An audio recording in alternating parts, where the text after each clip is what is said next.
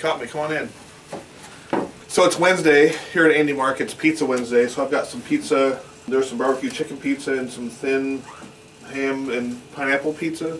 I'm starting to get people telling me that pineapple doesn't belong on pizza. I'm okay with it. You like your pizza, I'll like mine.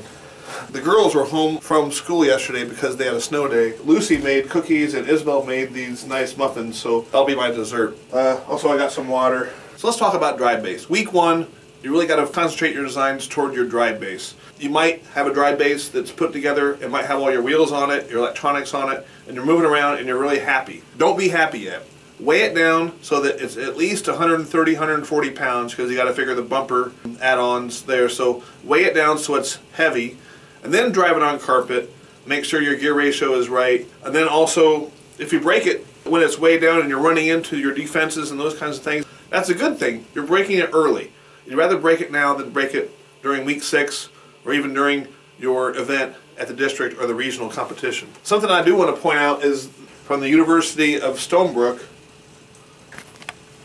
No, that's not the name of it. Sherbrooke. Yeah, I got it right. Sherbrooke in Montreal, Canada. They have a great video here showing an old chassis. This is the AM1FOR-YOU chassis with exposed wheels on the front and the back. It shows that chassis going over the different defenses.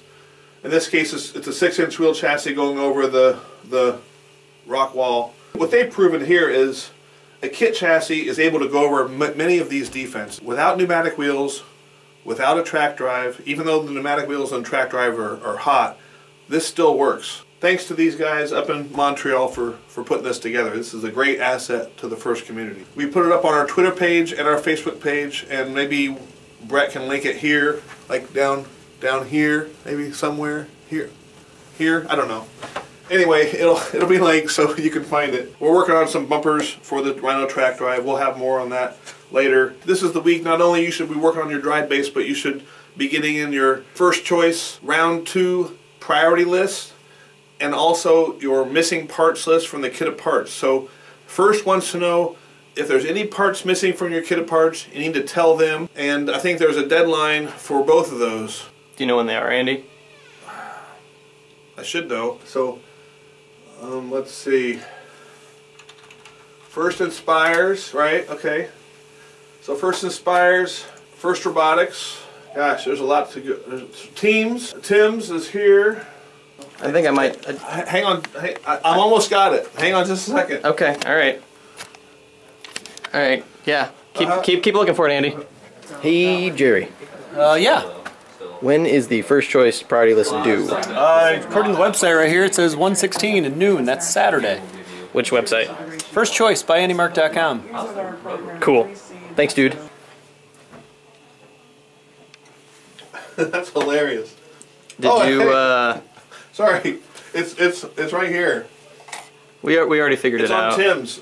Okay, another thing I want to point out is that everybody got this fabulous book in their kit of parts. All the FIRST Robotics teams got this in their gray tote. This is a wonderful resource for all the FIRST teams.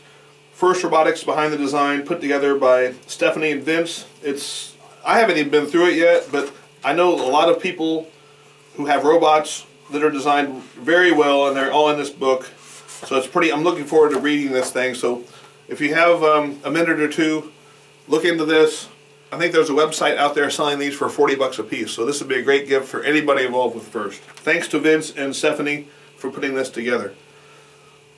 I'll see you on Friday. Good luck getting your drivetrains together, and have a good week. Is that really everything? That was a lot, I think.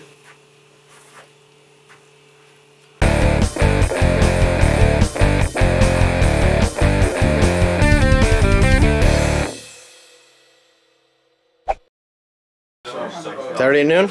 Yeah, this Saturday, the 16th, right there on the homepage. It shows Homepage of what? First choice at AndyMark.com.